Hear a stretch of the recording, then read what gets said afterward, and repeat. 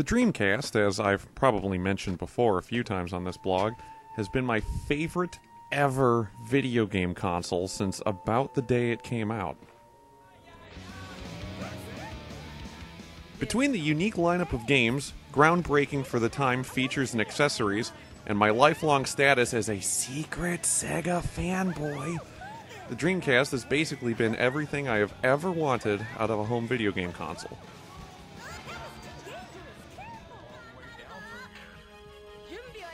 But you know what the problem is? Not even my endless devotion is enough to prevent the Dreamcast from being sort of fragile.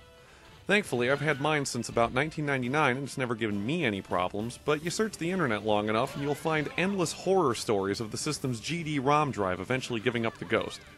With recent improvements in Dreamcast emulation, I suppose I wasn't really worried about it, but I found myself wishing for some kind of flash cart or EverDrive-like option for the system so I could play on the actual hardware for a more authentic experience. After a few false starts, I'd almost given up hope until I'd found exactly what I was looking for. The GDEMU. Made by hand by a nice man in Poland, the GDEMU is a small device that replaces the normal GD-ROM drive inside your Dreamcast with an SD card reader.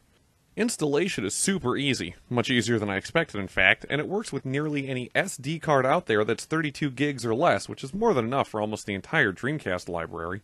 Loading the SD card is easy enough. Each game has to be inside its own folder, numbered 01 through 9999, and it works with nearly any file type of Dreamcast game you're going to find out there, although some games like Gauntlet Legends here only tend to work with specific file types like ISO as opposed to CDI. Once the games are on the SD card, the system works much like a normal Dreamcast. In order to switch games, there's a small button on the front that you can press to change whatever folder the SD card is currently on. The only problem with this, really, is that you have to remember what folder each game is in. And it resets every time you turn off the system, so you have to press the button the right amount of times to get back to the game you want to play. It isn't a huge pain by any means, but it did take some getting used to, and I found myself having to write down what game was in what folder just to make sure I didn't keep starting up Quake 3 by accident. After I actually figured out how to get to the game I was intending to play, however, everything went great.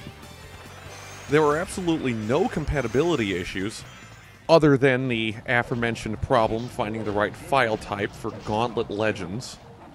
And games with more involved CD streaming audio worked fine, even titles that have traditionally had a harder time being run on most Dreamcast emulators.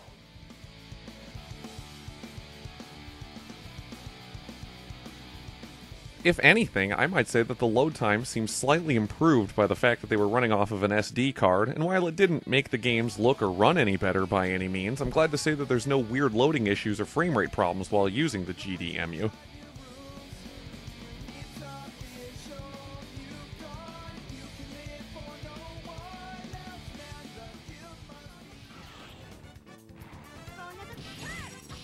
All in all, I have to say I'm thrilled with my purchase.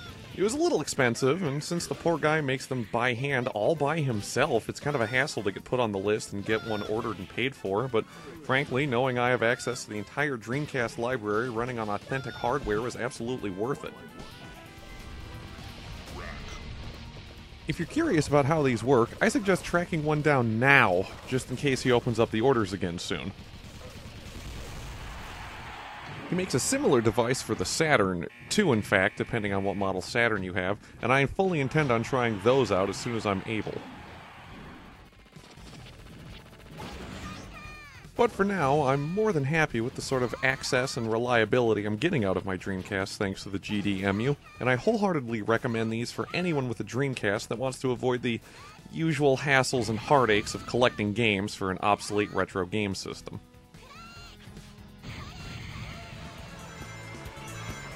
And this way, the Dreamcast will never be obsolete in my heart.